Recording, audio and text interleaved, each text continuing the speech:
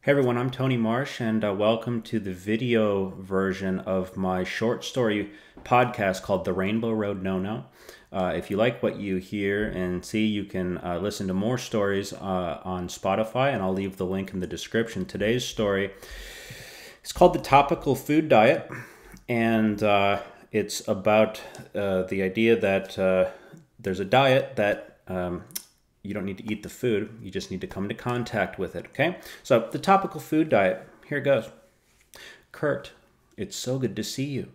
He and Annie embraced, and Annie joined him at a table by the wall inside of Lola's Cafe on Chicago's North Side. And you look amazing, she said. You've lost weight. Kurt patted his belly and said proudly, down 25 pounds since April. Darn near close to my goal. Well, you look great. What's your secret? I mean, how were you able to slim down like that? You gotta have a secret, right?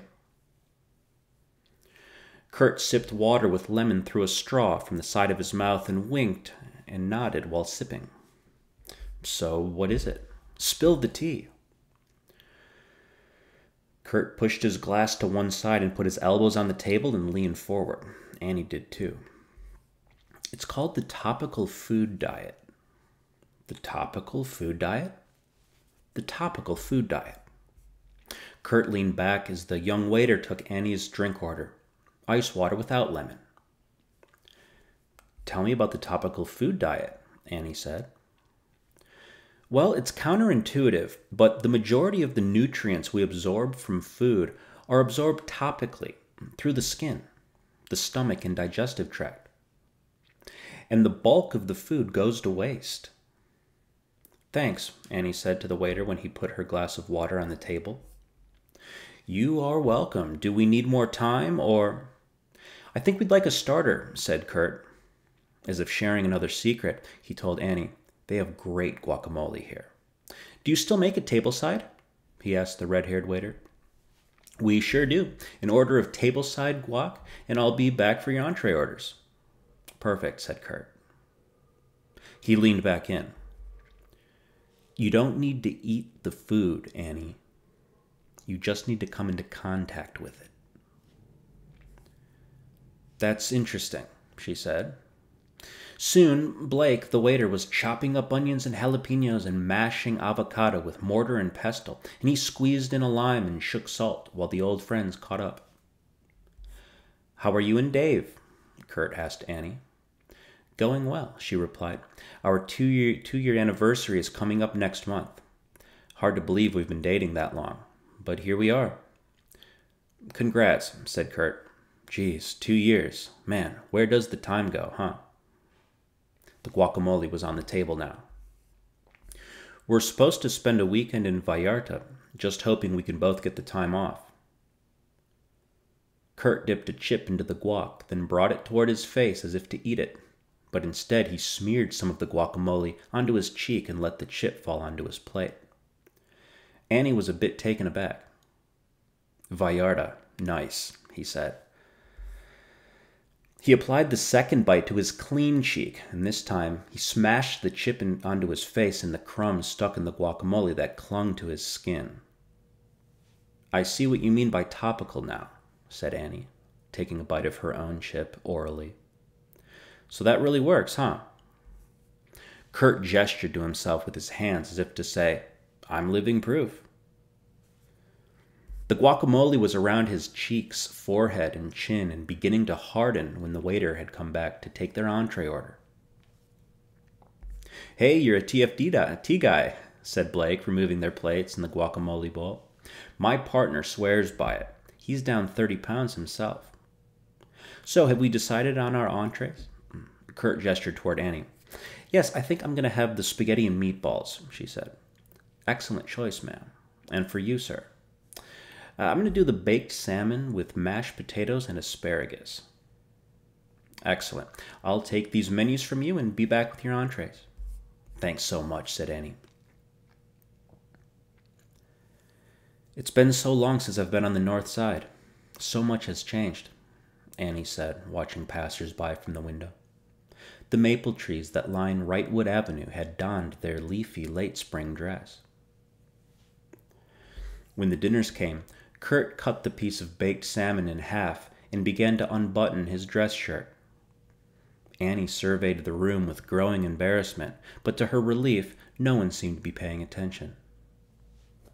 When his shirt was open, Kurt took one of the salmon halves in hand and tucked it into his armpit. Then he took the other salmon half and pressed it under his other arm. Some of the juice from the fish ran down his rib cage and settled inside his belt. Then he collected the mashed potatoes and spread them over his chest, where his chest hair became matted from the buttered spuds, and he caked it on extra generous on his pinkish nipples, as that flesh is supple and highly absorbent of nutrition. Annie had barely touched her spaghetti. "Geez, Annie," said Kurt, "this might be totally inappropriate." Annie was finding it hard to look at her old friend. "I mean, what am I doing?" Kurt was packing some of the mashed potatoes into his belly button. "I mean, it's been 5 years since we broke up. 5 years at least." "At least 5 years," Annie concurred. "I was still at Perlman and Gold, and you had just barely finished your doctorate when we ended things. So it's at least 5 years."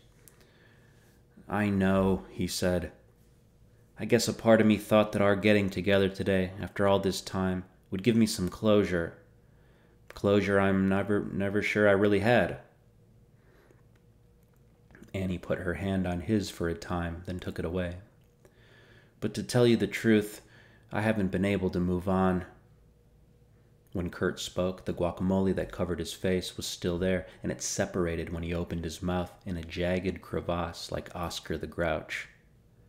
He had a piece of asparagus in each nostril, and a few stalks coming out of each ear, all in the name of good health. "I always thought we'd have a chance to make a real go of it, Annie. Aw, geez, Annie, I'm still in love with you." Kurt was overcome with emotion, and the dry, cracking guac around his eyes was becoming moist again. "Kurt," Annie said with her hands in her lap, "Dave proposed to me last weekend, and I said yes." Kurt sniffled once, and then composed himself.